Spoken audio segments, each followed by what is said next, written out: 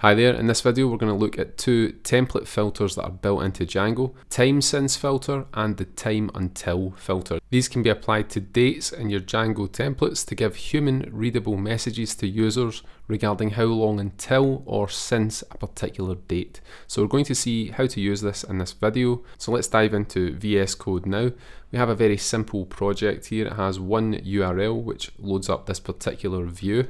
Nothing is going on here, it just loads a template with a simple message saying hello. So we're going to extend this structure and we're going to start by building a model for the user.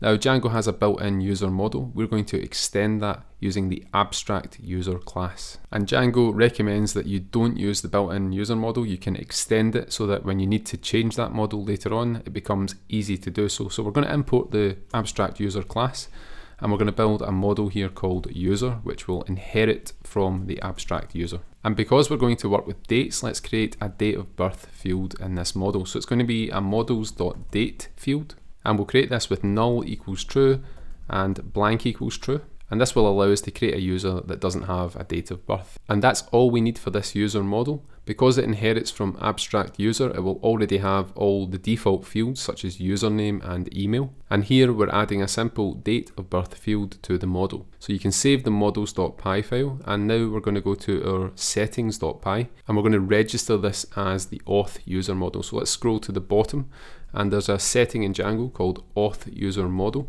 And we set this to core.user, which is the model we've just created. And this setting will tell Django to override the default user model that's built in and use this model here that extends from the AbstractUser. So once we've done that, we can then run the migrations. So Python manage.py, and it's going to be make migrations.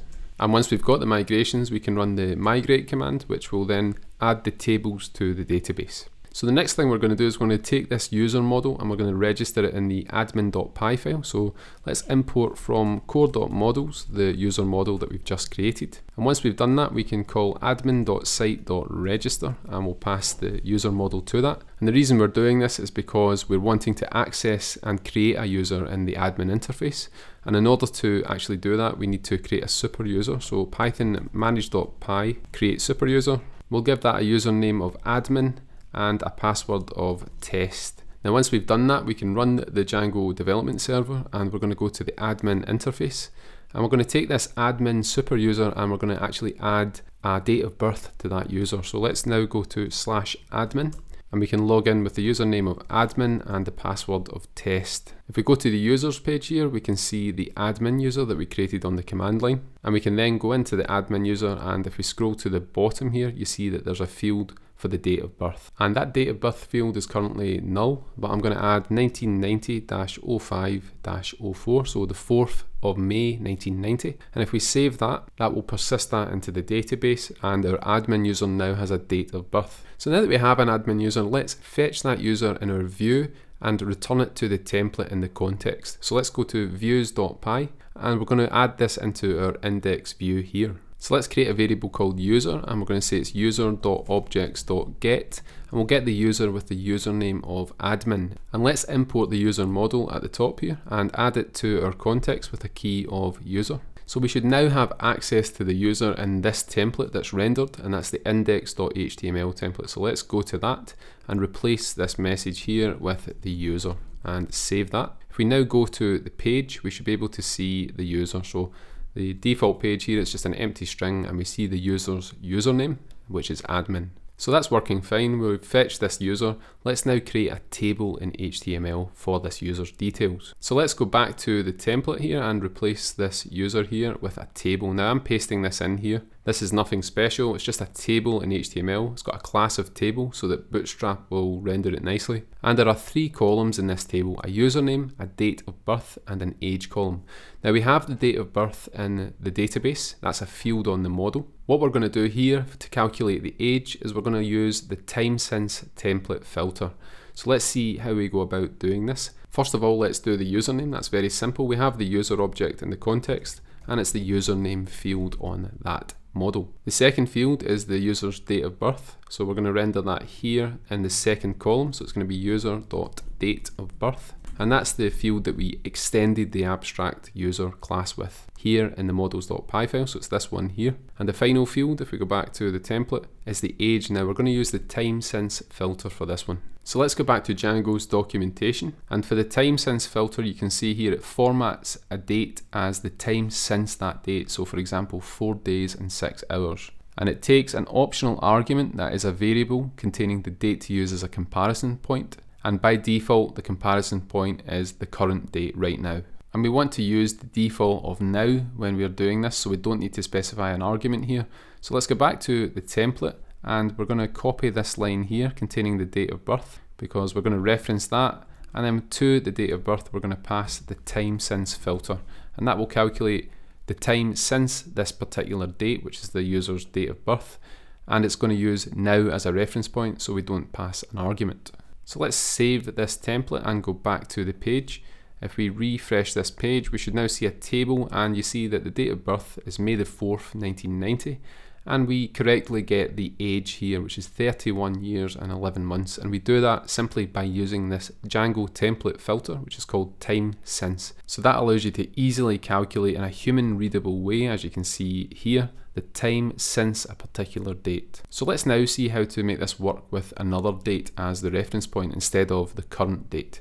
So let's now go to our models.py file, and I'm going to add another field to this user model, and it's going to be graduation date. Let's assume that this user has graduated from university, and we're going to copy this date field and paste it here. It's going to be another date field. If we stop the server and run the migrations, you see that we've added that field, and then we can run migrate to actually add the column to our underlying database table. Once we've done that, let's run the server again, and we're going to go back to the Django admin, and we're going to add a date for the user's graduation. So let's go to the admin interface here with the /admin endpoint, and the users here, this is the particular user that we're dealing with, and now you can see at the bottom we have a graduation date. So let's now add the graduation date to the database, and we're going to say 2012-08-10, let's say that, and save it to the database. Once we've done that, we're going to go back to our Django template, and we're going to add 2 more fields to this table, 2 more columns.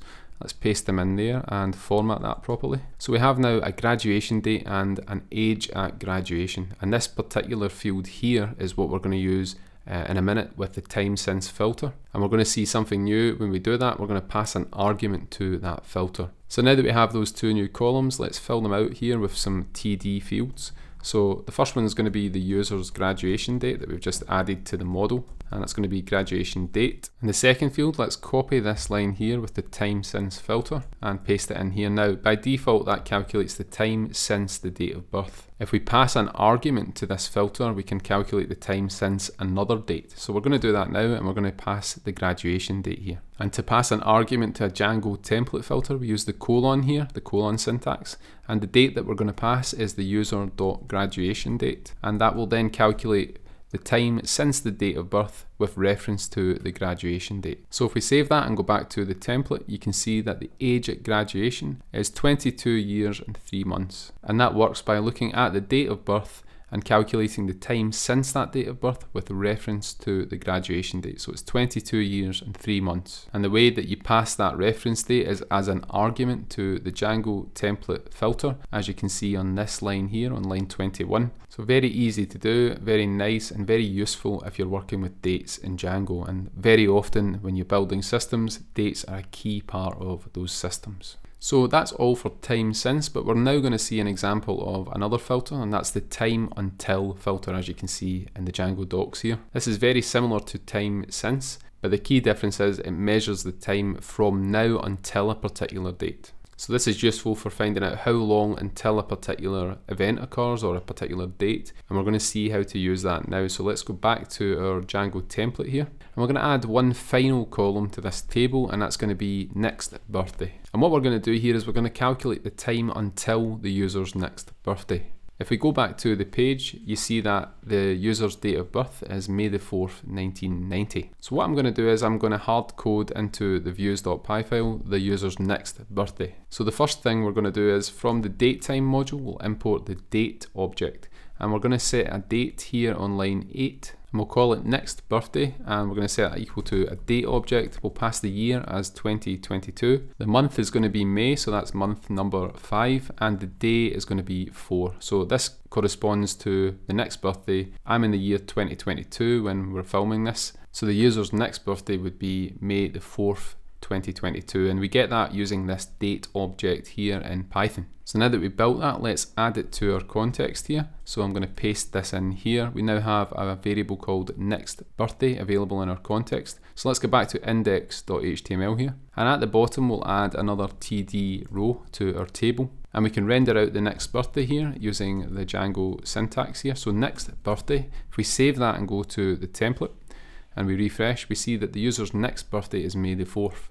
But let's say we wanted to find out how long until that next birthday. What we're going to do here is use the timeuntil template filter. So it's very simple to do this. Let's go back to the template and we'll specify the timeuntil filter. So now if we save that, the birthday is in 4 weeks. So it tells us in a nice human readable way how long until a particular date. So that wraps up this video. We've seen the timesince and the timeuntil filters in Django. As you can see, very easy to use when you have date objects in your templates, and it gives a simple and intuitive way of telling users how long or how long since a particular event. And as I said earlier, in systems that you're building, you always have dates, you always have times. So these can give you a nice way to show how long until a particular time or how long since a particular time. Very convenient and easy to use. So thank you for watching. If you've enjoyed this video, please like and subscribe to the channel, and we'll see you in the next video.